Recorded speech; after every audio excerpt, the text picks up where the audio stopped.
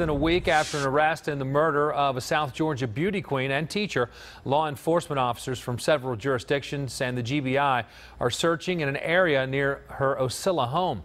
With the help of anthropologists, they're going inch by inch looking for anything that might lead them to her remains. And Fox 5's Portia Bruner is live in Ben Hill County. Portia, this is day 2 of the search. Anything to indicate why they focused in this area? Well, what we know from yesterday when the GBI talked to us about this particular area, they said they came to this area because of information that they received from new interviews following the arrest of Mr. Duke. So that being said, you see that deputy there, he's from Ben Hill. His job to sort of watch the gate. People come in and out. He unlocks it, and they go about a half-mile back into the Hudson pecan orchard. I want you to take a look at some of the video from earlier this morning. We were here when just after 6 o'clock, a large convoy of GBI agents, law enforcement agents from Ocilla and Irwin County, as well as right here in Ben Hill, started arriving to resume their search. As you said, Buck, this is literally a grid search where you go inch by inch.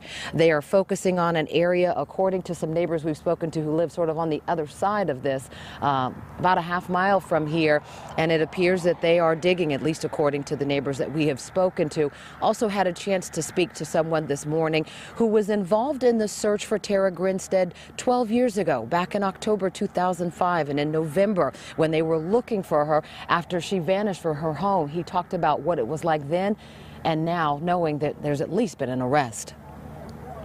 We searched a lot of areas. I mean, all out here, all down below Ocilla.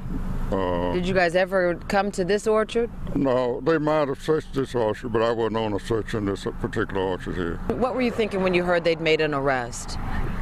To me, it was a relief, because when you look for somebody as long as I did and wait that long to hear that it was an arrest, it was well, I would say a shock. That's certainly the sentiment of a lot of folks here in Ben Hill. They remember searching, as this man did, searching this area and searching about 10 miles away in Ocilla, where Tara Grinstead lived and worked as a high school teacher at Irwin County High School. As far as evidence, at this point, the GBI only saying, well, as of yesterday, before the gag order in this case, that they have recovered evidence that's going to be analyzed by anthropologists. They say they've also recovered evidence through interviews and other ways that they're not describing that further connects Ryan Duke to the murder of Tara Grinstead. Again, they're keeping a lot of those details close to the vest, and at this point, we don't expect to hear anything further now that that gag order has been imposed. We're reporting live in Ben Hill County from Fitzgerald. Portia Bruner, Fox 5 News. Portia.